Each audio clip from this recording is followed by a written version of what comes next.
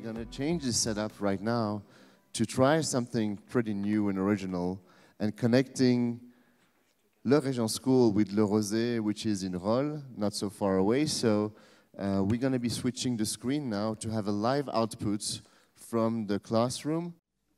So everyone, welcome. I would like to thank Salah and whole his team.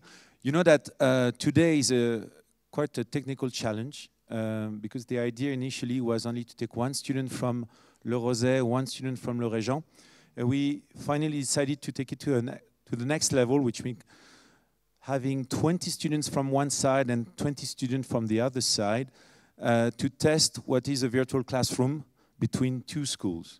The idea behind this small experience, because at the end it will be a 30-minute experience only, is to show to the new generation what could be the education or some of the means of the education in the future, which means that we could connect several schools around the world and have common classes between Europe, United States, Asia. So you could imagine the means. And project in a virtual room. So in that case, they're on the moon now, but you could imagine in a few years what they could develop and what it would open for the world of education. So I really thank you. I really thank everyone, especially the technical team, the IT teams who worked very hard to make it happen quickly, because we decided the numbers, or to increase the numbers quite at the last minute, basically, so only a few days ago. And I hope that the students will really enjoy this first experience and remember it, because in the future, you will see very impressive developments. So thank you, Salah, and this is for you to talk. Thank you, Karim, indeed. Since a few years already with Le Rosey and Le Regent, we've been doing interesting explorations within virtual reality. With Le Rosey last year, we created 2 VR movies just in the 2 weekends. And now the kids are actually having a lesson right now. I was trying the VR for the first time, and it's really interesting. And I've never seen so many people on VR before as well.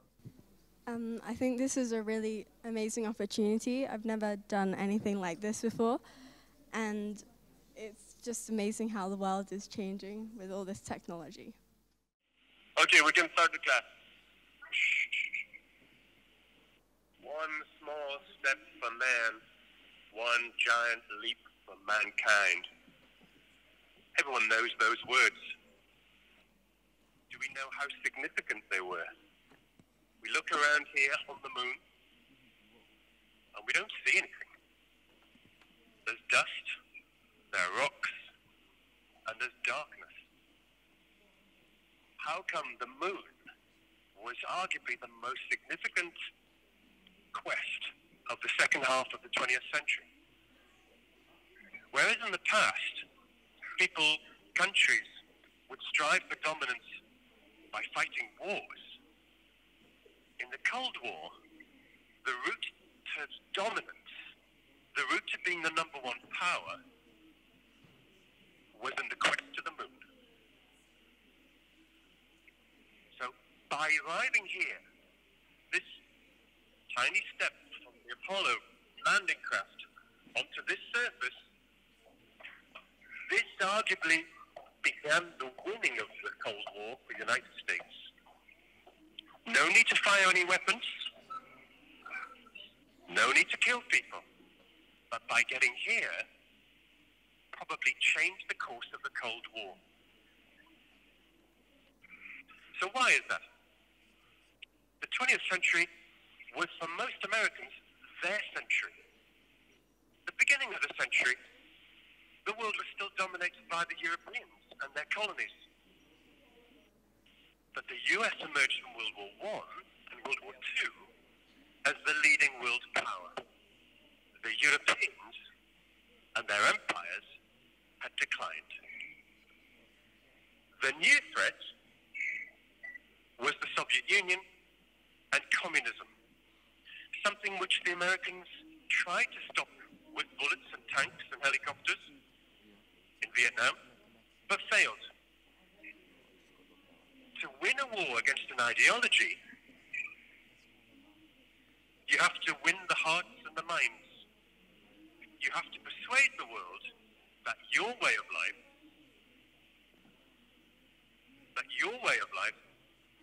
is better than theirs. And the Americans thought they took that for granted.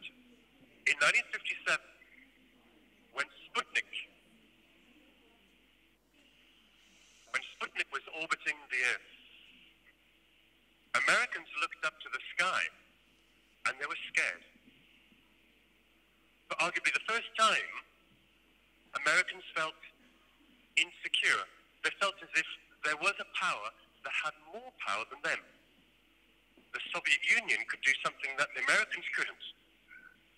And that meant that if the Soviets could put Sputnik into orbit, then what else could they do? What could they do to the USA itself? And so,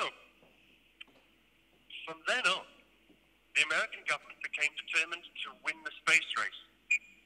There already was an arms race, but the way that the Americans could show their allies that they were the most powerful country in the world, and that the American system, capitalism, democracy, freedom, that the American way of life